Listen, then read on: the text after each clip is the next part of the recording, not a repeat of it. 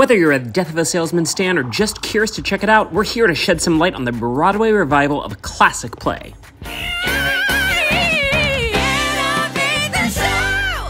Welcome back to Innovative Theatrics. I'm Steven, and I'll be telling you about the latest play to hit Broadway. Well, not like the latest play because it's a revival. To get things started, I'm going to tell you about the plot.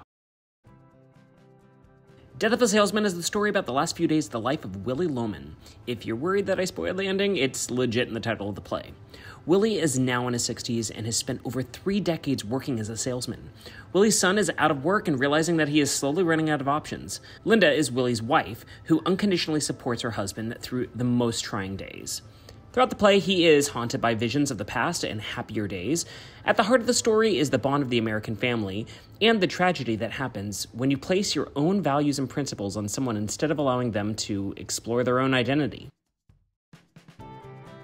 The play was originally written in 1949 by American playwright Arthur Miller. Fun fact, he was married to Marilyn Monroe. The original production opened February 10th, 1949, starring Lee J. Cobb as Willie Loman.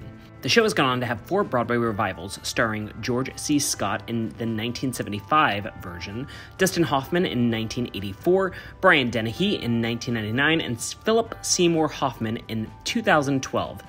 The current revival features a predominantly black cast with Wendell Pierce as the starring role. The 2022 production began preview performances on September 17th and opens on October 9th, unless you're in the future and it's already open.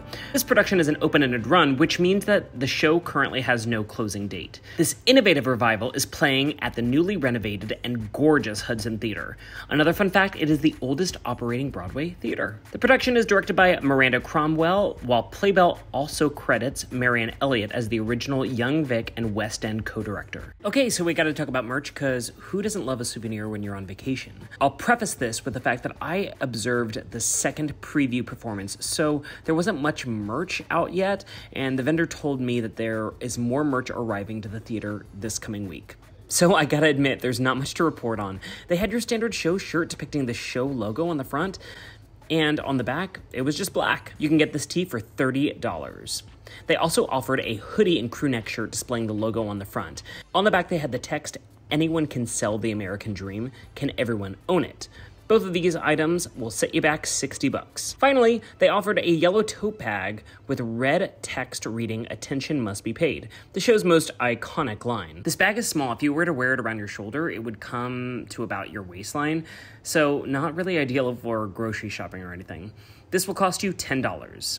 Like I said, they're coming out with new merch such as a magnet, which is expected to arrive this week. So by the time you make it to the theater, you should have an expanded set of options. Okay, so everyone wants a good deal, but where do you go to find it? I always suggest trying to purchase tickets at the theater box office itself. Nothing is more annoying than committing to that $150 price tag and then going to checkout to see that a $24 telecharge service fee is tacked on there. Well, you can avoid this misfortune by visiting the theater in person and paying a very small $2 to $3 facility fee. There are other apps such as TodayTix, which offer purchasing tickets on your couch. But TodayTix also has a rush at 9 a.m. every day of the performance. If you're lucky enough to snag one of these rush tickets, then you could get some awesome seats for only $43. As you can see, I sat in the second row from the center of the dress circle, which is really the mezzanine. I'm not really sure why they call it that.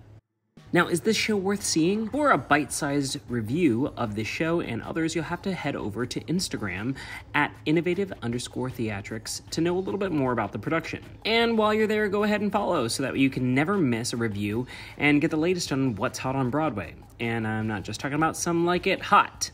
Spoiler alert, it's a positive review. If you made it this far, then you clearly like what you see, so go ahead and give it a thumbs up.